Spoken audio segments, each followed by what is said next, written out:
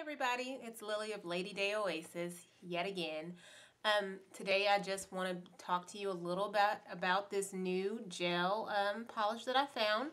Well, I guess I didn't find it. I went shopping looking for a gel polish to replace the three-step process that I currently use with the fabulous Sensational product. Don't get me wrong, I totally love their product. It lasts forever. However, I was looking for something that could be a little bit faster and a little more durable. I tried the Sally Hansen's Miracle Gel, and I just wasn't very impressed. But today I'm going to try this guy.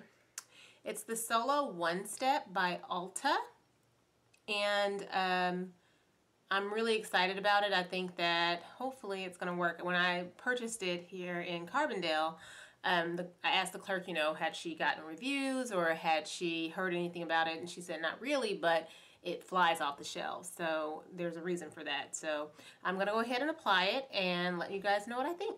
Thanks. So let's go ahead and get started. First things first, you're going to need some acetone and just a little bit, pour a little bit in the cap. We're going to use this for cleanup around our cuticles and the sides of our nails.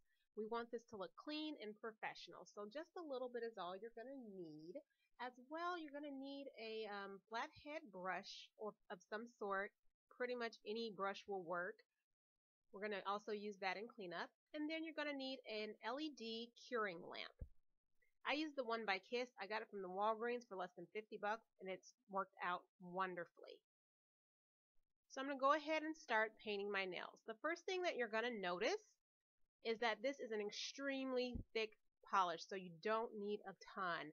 Go ahead and wipe off any excess and go ahead and start to apply to a clean, dry nail. As you can see, that first coat is already covering really well. And it's going on super smooth despite its very clumpy, thick consistency.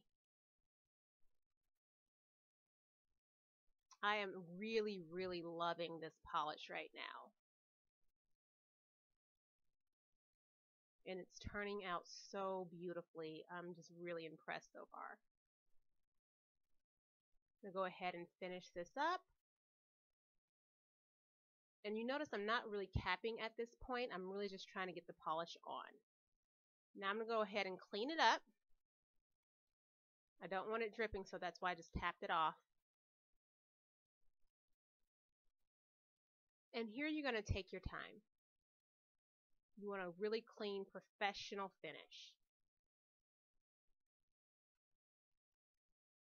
I don't have the steadiest hands, so this part I take my time on because it makes everything look so clean and pretty.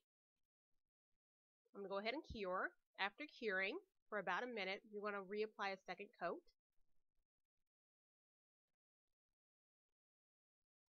My lamp actually times a minute for me. Some lamps do longer. It's okay to go longer. After the second coat, I'm really working and capping those nails. I'm going to go ahead and do cleanup.